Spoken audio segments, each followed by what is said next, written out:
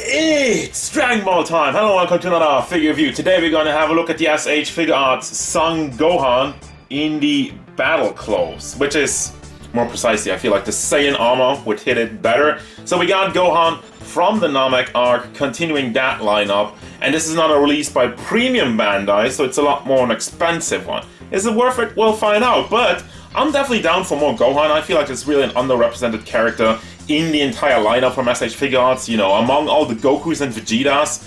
Getting this version of Gohan, I'm really looking forward to it, so let's get a look at the figure. I feel like I review a lot of small figures recently, between Anya Forger, Krillin, and now this guy. He stands at about barely 10 centimeters to the top of his head, which means we are going up to, well, barely 4 inches. Well, almost 4 inches. Size comparisons. Here's Jolter, NECA Michelangelo, the SH Figuarts Son Goku, Krillin, the strongest man on Earth, Krillin in his Saiyan uniform, the old school Kid Gohan, Bulma in her Namek outfit, and Darkseid. Overall, look in detail, and man, does he look angry. I do gotta say, I love the face sculpt, this stern, angry look on it. It kind of fits like with the inner rage of Gohan. It's also very clean, don't have any issues with the paint applied. The same goes for the hair. Although I'm still not kind of sure, is the hair? I think it's painted, but it might as well just be like black plastic. Then again, it's a little bit too shiny for that, I feel. Then we get into the neck area, which we do have a little bit of bleeding, but not really big of an issue. We do have also some spots for the Saiyan armor, which go over the line. You can clearly tell there's some of the yellow kind of goldish paint we have on there, which goes over the line. But for the rest of it, it's mostly clean. Also, this one doesn't really line up, but those are small issues. But then again, it's a small figure, it has a big price. Spoilers. The Saiyan armor is in a matte white. Same for the gloves, and we got also the blue in the armor, in the outfit, so to speak, the spandex, the Saiyan spandex. As we move back around, yeah, I mean, honestly, there's not really that much to talk about here. I'm struggling to find points where I say, like, it's painted well. There's not really much issues with the paint, so I'm just gonna move on to the articulation. So the head has like a big ball hinge, which goes into another ball pack, so you can move that forward quite nicely and can move it forward. This is forward, the other one was back, haha.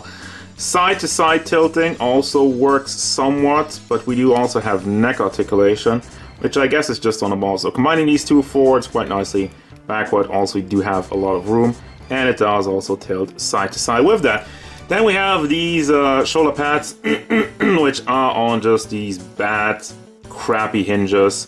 So arm articulation is pretty good. You do have this butterfly joint, which goes all the way out, so you can bring the arm forward for some blast poses and whatnot. But still, I mean, does this look good to you? No, it doesn't. So, I mean, I talked about this in great length with the Krillin figure. Also, you do have the ball joint, which moves in the butterfly joint. You can shift that back and forth, but you do also have the hinge in the shoulder itself. Then we go down to, well, first and foremost, the bicep swivel, and then the elbow joint, which is a simple ball hinge, which isn't lined up correctly right now. And if you got this properly lined up, here's like the elbow joint, you can bring that up, and also you can swivel the entire ball joint in there, but it's kind of stiff, so be careful with that. But then you also have the fist on a ball hinge. This one moves quite nicely, can also be swiveled around. For the chest area, goes forward, you really have to give it a good push, and to the back, and also, I don't like this noise, but it swivels pretty much all the way around. Why does it make a noise like that? Also does tilt side to side slightly, and for the hip part you can also rotate that around. Makes the same ugly noise like it's about to snap off, so I don't feel like forcing it any more than this. I guess that's about as much as you get, and you also have some wiggle motion in the hip area. Also doesn't really tilt side to side because it's blocked by the molds. High kick that goes out to the side and also to the back, and once again you can rotate it on the thigh, brings that all the way around. Then we have the double hinged knee, which I feel like the upper part doesn't really go up that much.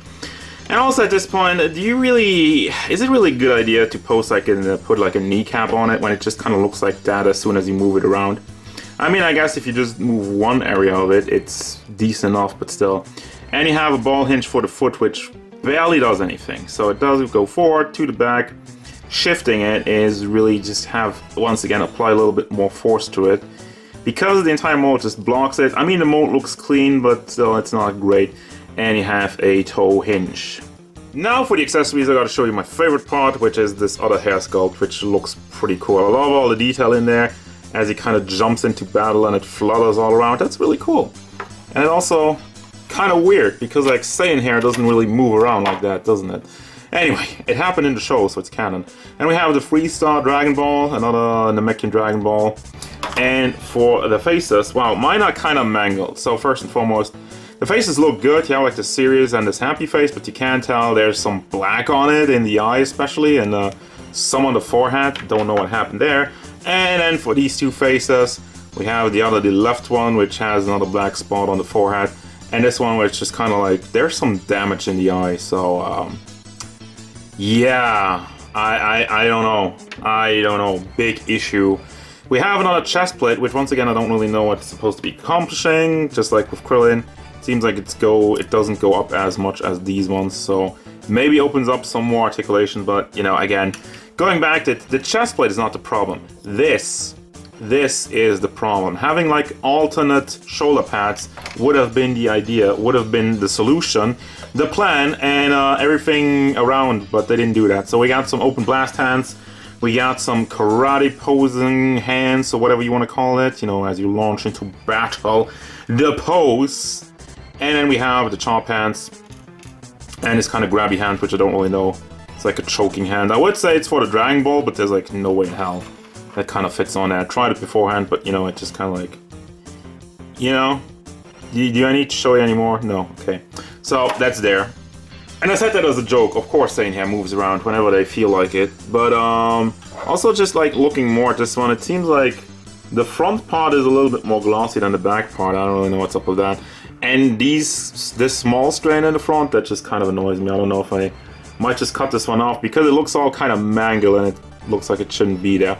And finally, one thing I kind of skipped over because like playing around with him real quick, I realized this also isn't super nicely, super cleanly connected. So, final thoughts of this figure. Quality control issues is the biggest issue, the biggest problem here because of the black spots in the hair. Well, the face sculpt actually, but I'm saying most of the hair does kind of cover it up, and I had like the regular face which I had on there, also had like a little bit of black on it because that's probably the issue, just the hair kind of rubbing off on the forehead.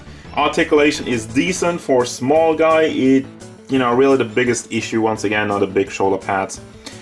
And other than that, I mean, the figure's alright, but we're going back to this being a Bandai premium release, which means a big fat price tag for such a little guy. It's kind of hard to recommend at this point. I think like this figure is way better than Krillin.